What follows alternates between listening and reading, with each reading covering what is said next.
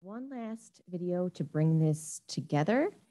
This diagram shows the same stimulus response pathway that I drew, but with more detail, so not the same. It's also similar to the flow chart I drew. So this is a little bit kind of bringing some things together. So let's say we have some start here. This is going to be a stimulus. The stimulus is going to target receptors, right? These receptors are somewhere in the body, maybe detecting some external stimulus. Could be something internal. So we got our stimulus, our receptor. That information is going to be carried to the central nervous system via the peripheral nervous system, and specifically the sensory or afferent division. This is our input signal. So the PNS is the input signal. It carries that input signal. When that information gets to the central nervous system, information is processed. This could be a single synapse to result in a reflex. So this could be simple, like a reflex, or it could involve transmission to different brain regions, including the cortex, which then requires more complex decision-making.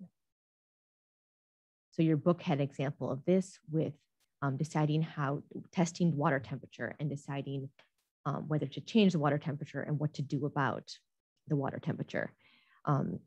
Requires thought. That thought is requiring interneurons to transmit their signals to synapse in all different brain regions to process that and we'll go into more of that processing in the brain to result in some motor output, right? So regardless of whether it's simple, complex, how complex it is, if a decision is made to take some action, there is then going to be a motor response. This is our output signal, the motor or efferent division of the PNS. Remember, the output signal of our endocrine system was a hormone.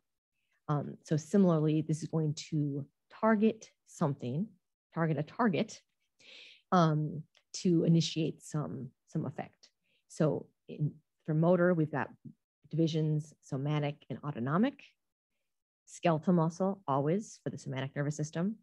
Autonomic is the smooth muscles, cardiac muscle, and glands that I showed you pictures of these types of synapses in the previous video, and is also divided into parasympathetic and sympathetic, which are just the two kind of types of responses you'd want depending on the situation. And we'll talk more about that. So do you want to increase or decrease heart rate? The actual effectors that there are almost always the same for these two divisions. There are some that aren't targeted by one or the other.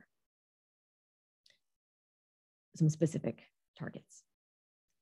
We'll get back to that. So there is, where is it? There we go.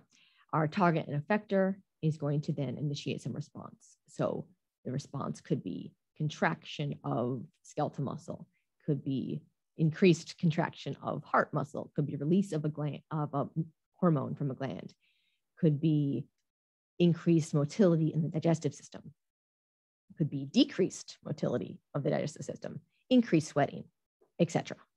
But you see how we have our stimulus response pathway here still, just with a little bit more complexity. All right, last learning check. A most important concept, most interesting, and what do you still have questions about?